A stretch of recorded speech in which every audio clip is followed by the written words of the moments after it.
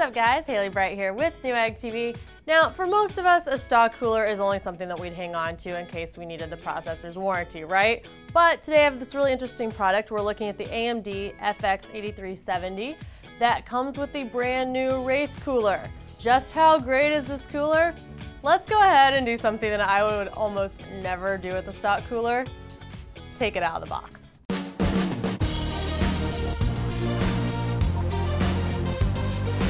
All right, let's go ahead and get to the goods. First, we've got the FX-8370 processor. It's based on pile driver architecture and comes equipped with tons of cache for multi-threaded application throughout.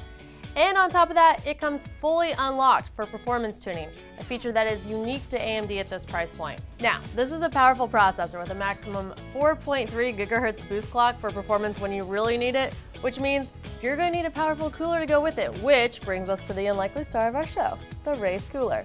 Now, as you guys can see, definitely makes a good first impression.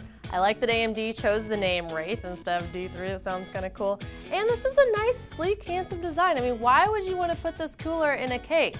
As you guys see here, we have 4 6mm copper heat pipes and a pretty serious copper heat plate. On the bottom, we have a 92mm fan and a really nice black shroud that even has a light-up LED logo. I love light-up LED logos, I know you guys do too.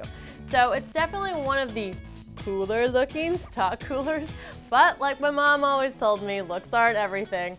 So let's go ahead and find out, does this deliver in terms of performance? The first thing I really like is that the noise levels on the Wraith are really quiet.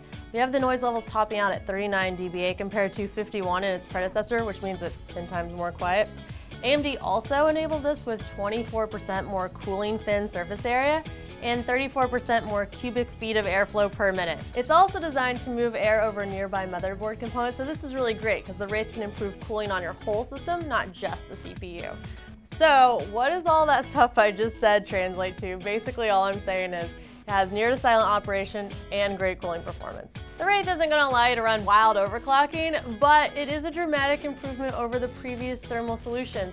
So where can you guys get this? As of right now, you can't get the Wraith Cooler on its own, but you can get it with the FX-8370, and you can get it with the A107890K APU. I hope you guys have really enjoyed this look inside the AMD FX-8370 and the Wraith Cooler. If you guys have already tried this, leave me a comment in the comment section below. Let me know how you liked it. If you haven't, leave me a comment anyway, because I like reading your comments. Until next time, guys, I'm Hailey Bright with Newegg TV. Thanks for watching.